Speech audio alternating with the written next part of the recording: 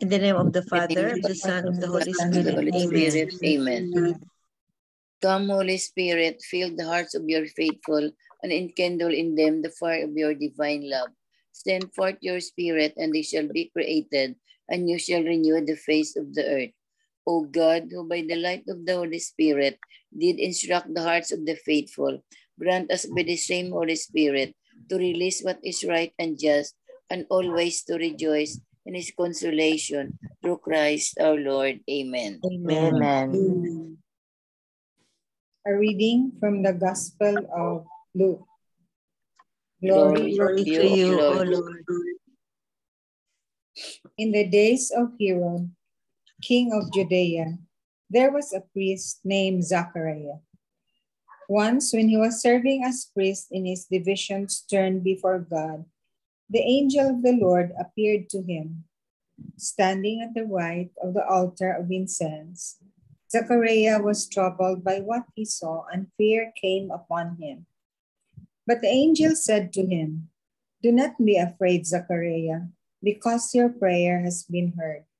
Your wife Elizabeth will bear you a son, and you shall name him John. And you will have joy and gladness, and many will rejoice at his birth. For he will be great in the sight of the Lord. He will drink neither wine nor strong drink. He will be filled with the Holy Spirit, even from his mother's womb. And he will turn many of the children of Israel to the Lord their God. He will go before him in the spirit and power of Elijah, to turn the hearts of fathers toward children, and the disobedient to the understanding of the righteous, to prepare a people fit for the Lord." And the angel said to him in reply, "I am Gabriel, who stand before God. I was sent to speak to you and to announce to you the good news." Meanwhile, the people were waiting for Zechariah and were amazed that he stayed so long in the sanctuary. But when he came out, he was unable to speak to them, and they realized that he had seen a vision in the sanctuary. He was gesturing to them, but remained mute. Then, when his days of ministry were completed, he went home. After this time, his wife Elizabeth conceived, and she went into seclusion for 5 months, saying, "So has the Lord done for me at the time when he has seen fit to take away my disgrace before others." The Gospel of the Lord. Praise to to you, you, Lord O Lord Jesus Jesus Christ. Lord Christ. Jesus Christ. The 3 pointers, Tita Lynn. Pointers for today's gospel. Number 1, Zacharias' questioning of a biological fact was construed as doubting the message of God in the angel's words, and he paid a heavy price for it.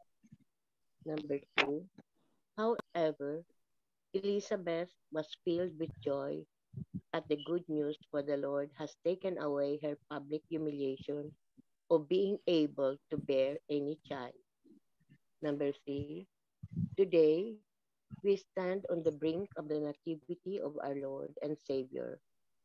Let us cast away all our doubts of God's infinite and unconditional love for us, and focus our attention in showing our praise, reverence, and love for this infant Messiah who is about to transform our world from darkness to light and hope. Amen. Amen. Thank you very Amen. much, Tita Lynn. So I'm going to share to you a reflection from Marino das Marinas, no? Very, very, very, very nice reflection. It says here, how profound is your faith in the Lord? Kasi nga si Zechariah is nag-doubt siya, di ba? Sa message. How profound is your faith in the Lord? Does your faith create awareness in you that nothing is impossible with the Lord?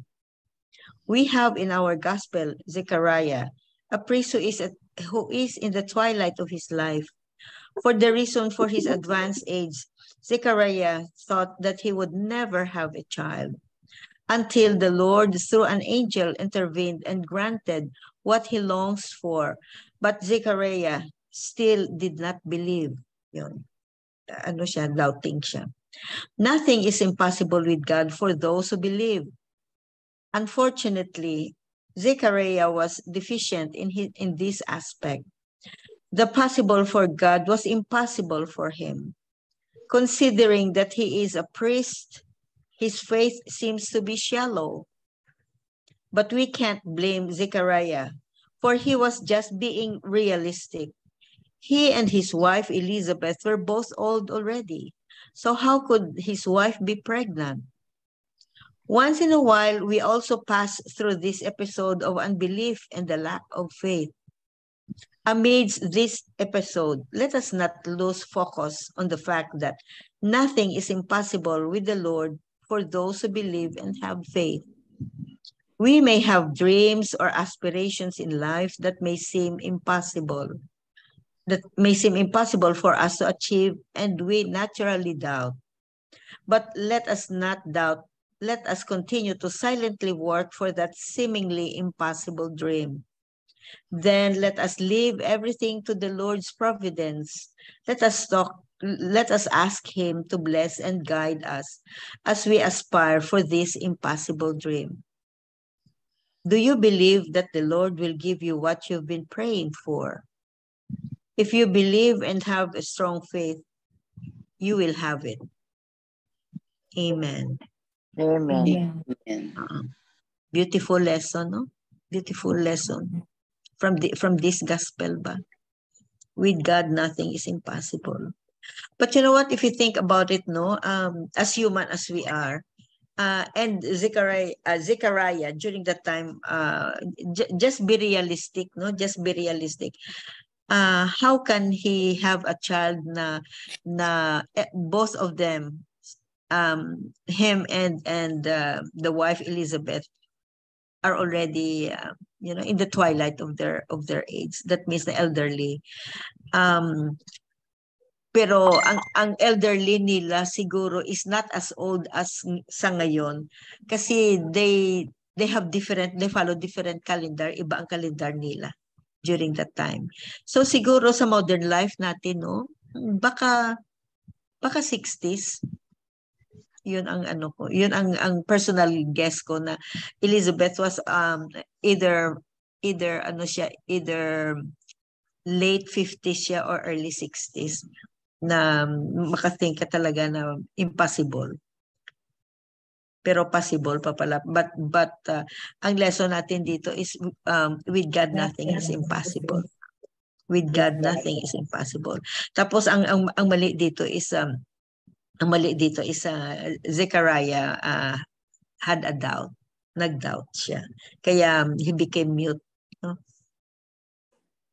Inability to speak. Nagiging mute siya. That was his punishment. That was his punishment and the reminder. The reminder na nag-doubt ka, no? So here you go. Magiging mute ka until the child is born. So, yun ang kwa natin, yun ang palagi na pray natin. With God, nothing is impossible. Just have faith and claim it. And whatever you have, whatever problem you have, no, not only problem, but mga aspirations and dreams natin na sometimes we find it impossible. With God, nothing is impossible. Just pray and offer to Him whatever it is. Mga aspirations natin.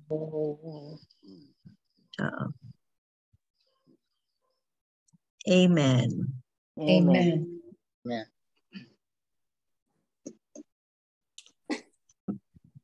May gin-share ako dyan sa iyo, Tita Bel, na from Haro Cathedral. Oh. Basahin natin. Very nice din yan. Okay. Be altruistic. True happiness is never derived from what you have received, but by what you give. More than the gift you will share is the love that goes with it. Nothing can ever suffice a beggar's smile in being grateful for the coin you drop in his palms. Nothing can be warmer than the embrace you can offer to the one you haven't forgiven. Nothing can be more touching than gripping the hand of a sick friend who could no longer walk the way you still can. Leave your self-imposed solitary confinement. Share your life with those who long to be accompanied in their journey of struggles and sufferings.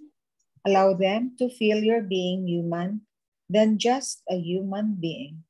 Share the most expensive, priceless gift that you can ever give, your heart. God had nothing materially, but he gave something why we celebrate this holiday. Nothing can be more meaningful than sharing what is precious for the soul. You're the best gift that I can give, O Lord. From Harrow Cathedral. Amen. Amen. Amen.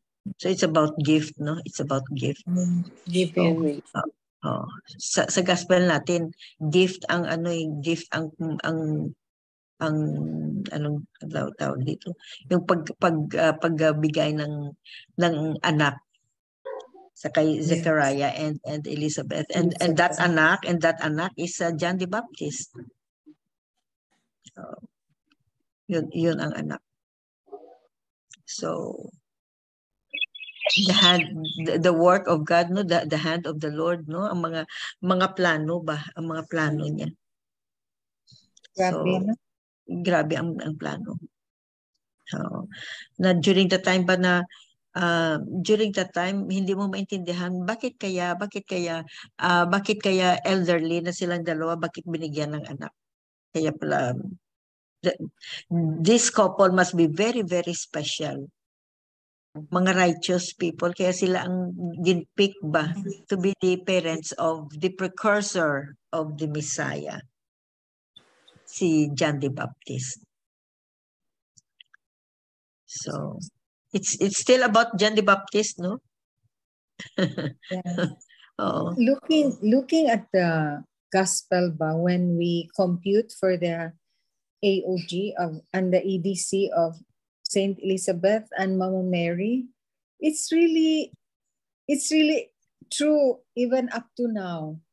You look at the month we're in, because when Angel Gabriel told Zechariah that Elizabeth will get pregnant, will bear a son, she was already 4 months. 5 months. 5 months. So if you look at the LMP of, or the time when she got pregnant, September, October, November, December. Then the delivery or the birth of John the Baptist was June, right? Oh, June 24 tayo nag-celebrate ng San Juan. So June. So September, October, November, December. So if you count back 3 months, June, July, August, and add 7 days, then that's really the EDC, no? Tumpak jud hasta ang kang Jesus. Because when in December, Mama Mary was gave birth. So when Angel Gabriel told that Elizabeth is already pregnant, Mama Mary went to her and help her. How to help Angel her? Gabriel also said that Mama Mary will get pregnant, no? So that was. If we count, no? Oh, if you count, pareho natin sa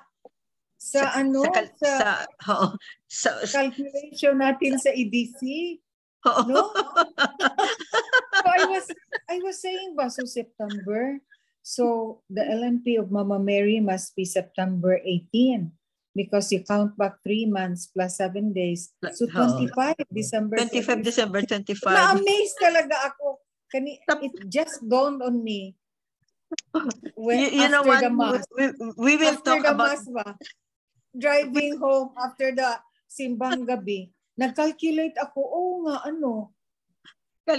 Calculation. That's okay. For the benefit of those, no, because we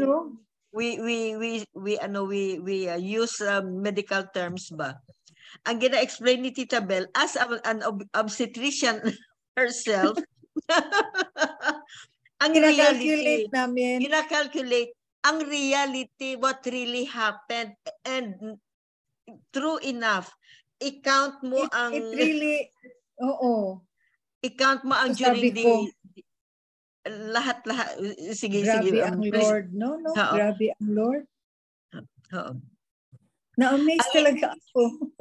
Ang EDC na kwan is expected date of delivery. Ang gina-expect ng mga doktor kung kailan ka nagkuan, depende sa cycle no, sa, well, of course, let's say about this, no, na may biological cycle, physiological cycle ng babae.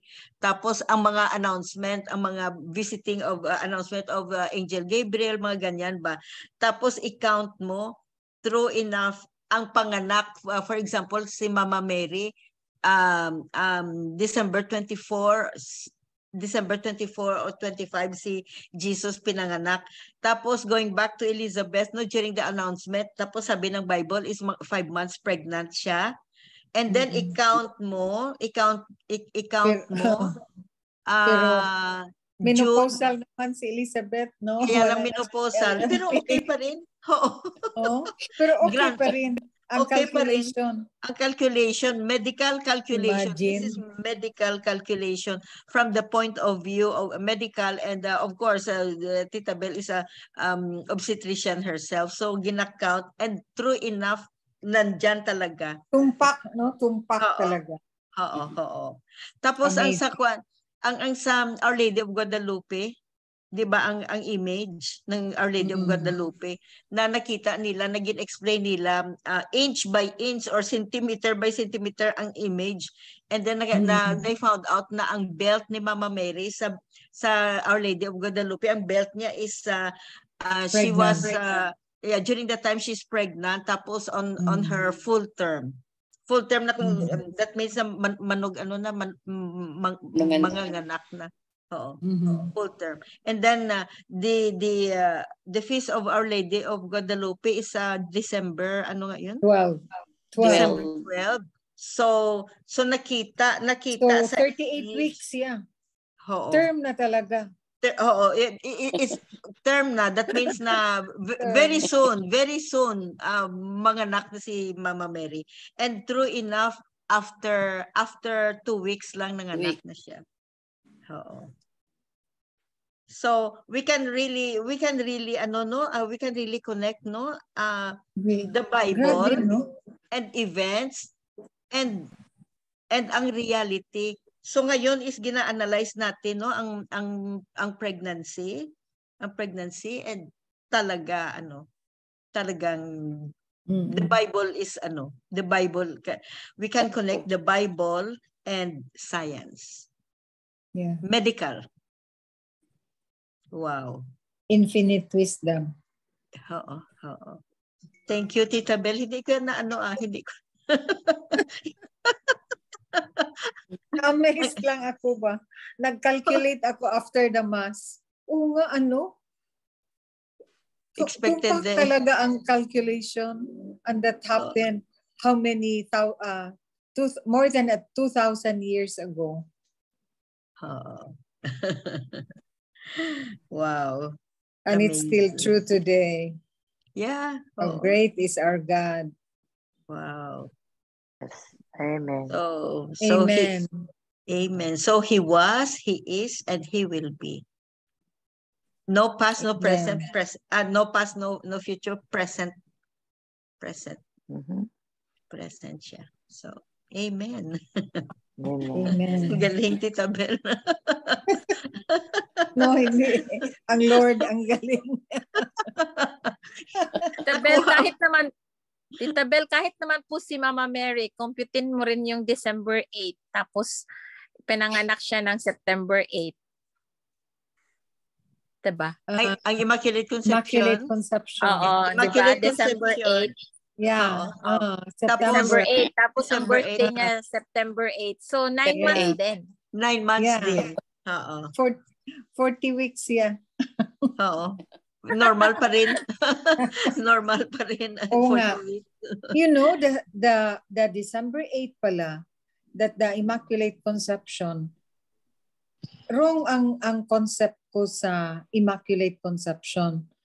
Yung Immaculate Conception, para kay Mama Mary pala, para kay Mama sa pupunan ni tao. Saint Anak. Anne. Saint It's Anne. not Jesus. Saint Anne. Because the Annunciation happened in March. Yes. Annunciation So it's March. Mama Mary from Ang Saint Immaculate Anne. Conception. Ang Immaculate Conception. Alam ko yan, ang Immaculate Conception is pertaining to Mama Mary. Para kay Mama, para kay Mama Mary. Tapos pinanganak siya December 8. September 8. So ano mo is 9 months. So mga happenings, no. Maano mo talaga ang Bible and Bible and science, or Bible and medical. Doon Physiology. ka makapag-share sa how great the Lord is, no? Science, even medicine, you cannot fathom. Yung learnings natin, yung quest natin for knowledge, tapos galing yan sa Lord, no? Grabe, Jude. Oo. Reality. Even what's happening to Yanis, no? One ventricle, and the doctor who discovered the surgery, Dr. Fontan, ang galing niya, no? Oo. Ang galing. Mga ano yan, mga gifted. Gifted people. Gifted. So that's the extension of God, of God's hands. So, binigay sa yun ka makaano sa how great the Lord is. Amen. Wow. Amen. Amen. Ang isang sad lang, no, na this is about the connection of the Bible and the real medical situation, no, yung passion of Jesus. Yun ang parang masakit sa ano mo ba, sa heart mo, kung ano nangyari sa kanya during that time na gin-crucify siya. And then na-share ko yan noon during Holy Week, ang medical explanation of how Jesus died. Yun ang pinakamasakit. Kasi real ang whatever sa Bible, talagang makonect mo talaga sa science and medical. So ang very sad lang ang nangyari talaga, ang passion and death of Jesus Christ, ang crucifixion. Yun ang mga explanation na ma-overwhelm ka sa passion, sa sakit, sa pains and sufferings. Ma-overwhelm ka talaga for each and every minute na until Jesus died pa. Very gruesome kind of death.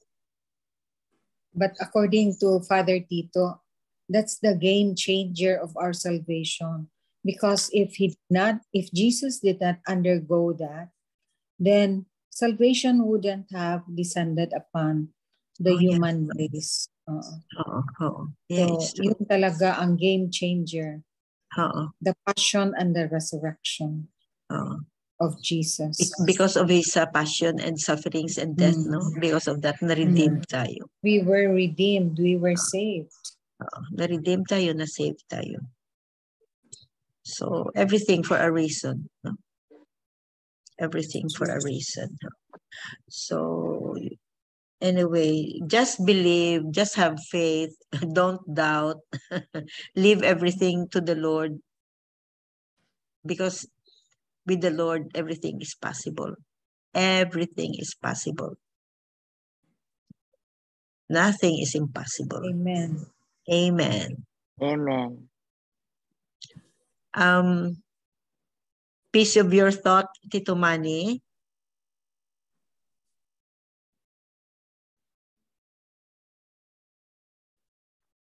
Na siguro. Ha? Pwede na yun. Tito Manny is still recovering.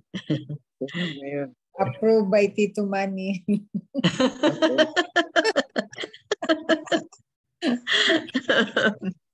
Tita Con, do you have something to say, to add? In everything, God's timing is the perfect time. I mean, everything.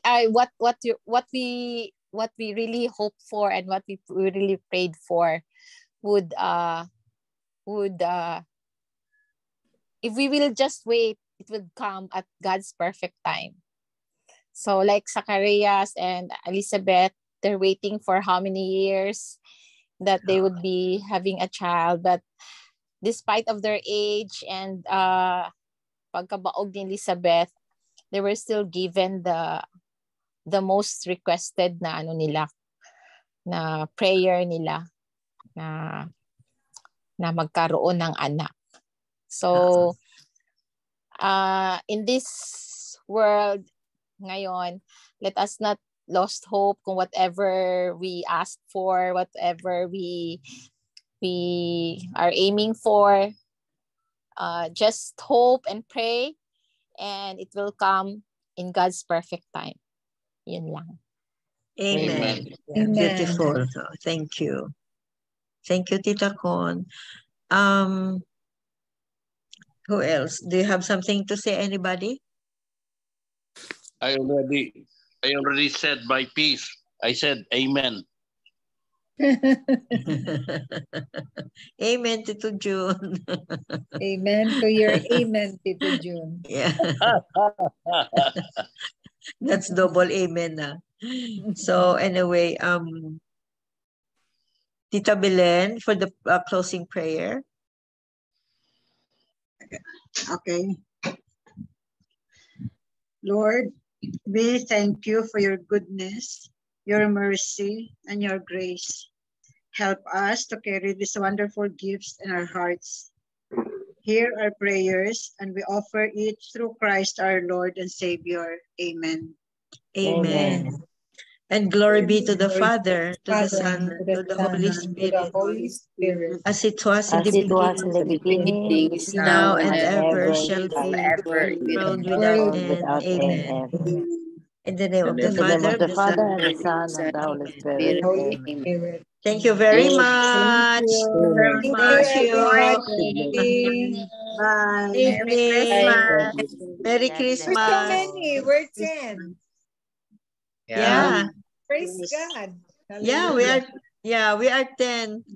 11 sana kung nandito si Father. Oo. Pero Hi, 10. Tito Busy June. Father. Pero very nice, Tita Bell. Thank you very much. You're very nice. And Tita Con. Thank you, everybody. Very nice. Thank you. Thank you. Thank you. See you Love you again. guys. Bye-bye. Bye. Love you. Love you.